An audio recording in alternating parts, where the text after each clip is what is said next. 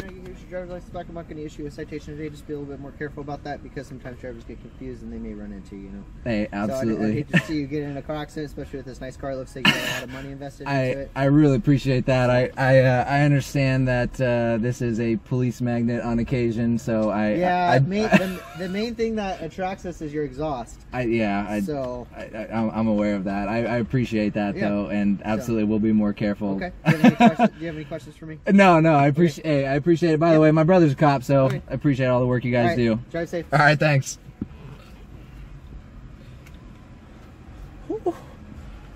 Oh my goodness.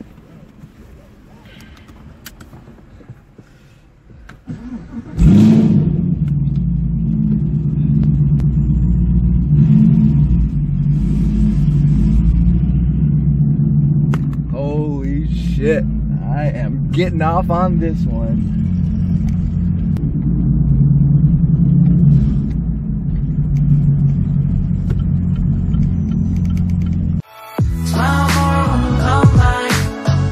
As he let me go, he was like, oh my gosh, I pulled you over because you didn't put on your turn signal when you're pulling into the left lane to make a left.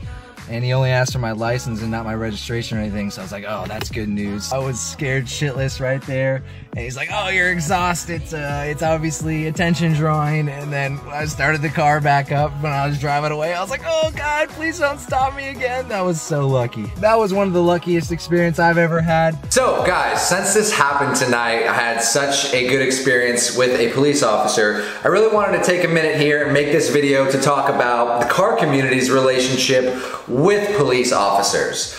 There seems to be this stigma that people in the car community, they're supposed to hate police officers, they're supposed to be pigs or corrupt or whatever it may be. I think most people's opinions is just founded in ignorance. I mean, the social media and the news and everything these days, so many people see like, oh my God, police officer shot and killed this guy when he didn't deserve it or whatever it may be. And yes, those types of things are terrible. There's no excuses for that.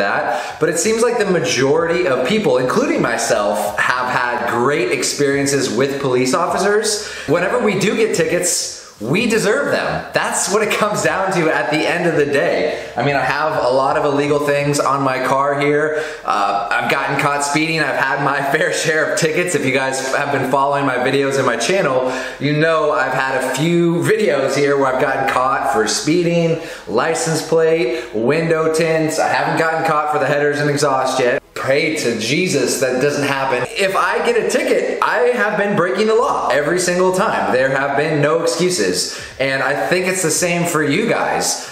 If you get pulled over and you're going 70 and a 65, you know, you can't say, well, I was only going 5 miles an hour over the speed limit. This guy's a dick, he's a pig, he's whatever, they're just looking for money. You chose to break the law. That's what it comes down to at the end of the day.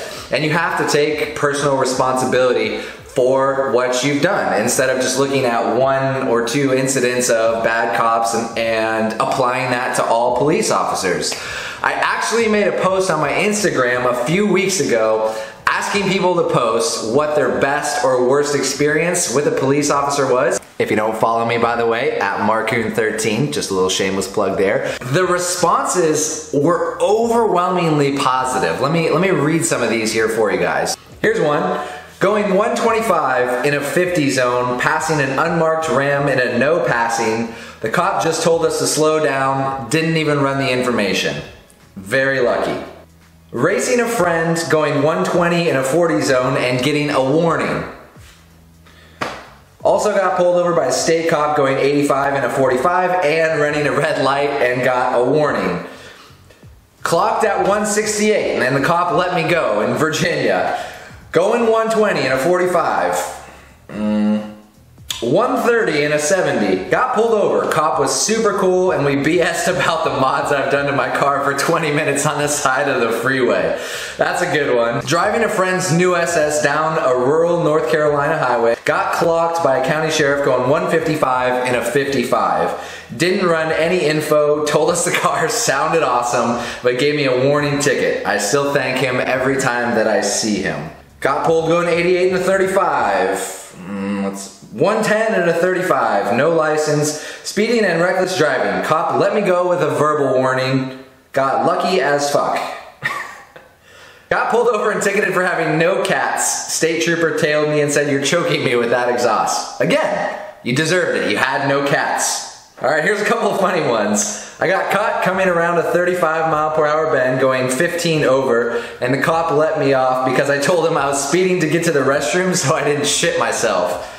Great excuse for you guys to use if you absolutely need to do that, but that one's funny. And my favorite of all. Well, driving back from band practice with one of my guitar players, Call of Duty Black Ops 2 was just released and we were speeding 85 in a 60. State trooper pulled us over and I had the game case of my laptop in the passenger seat. Trooper looked at me and was like, "Is that the new Call of Duty?" We were like, "Yes it is, sir." Trooper said, "I'm not gonna give y'all a ticket or hold you guys up because I know y'all are trying to get home to play that game."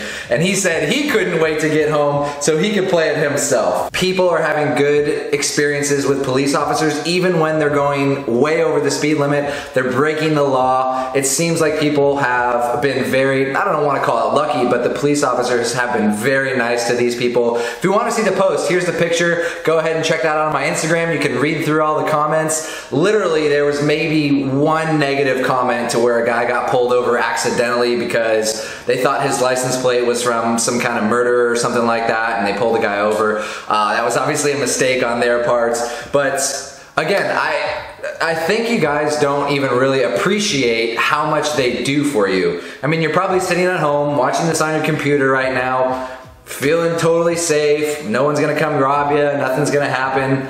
Why do you think that is? So in ending, guys, support the police. Just know that they do a lot for you. If you're breaking the law and you get a ticket, you deserve it every single time. But that's all I've got for you guys here today. Just a great experience with a cop.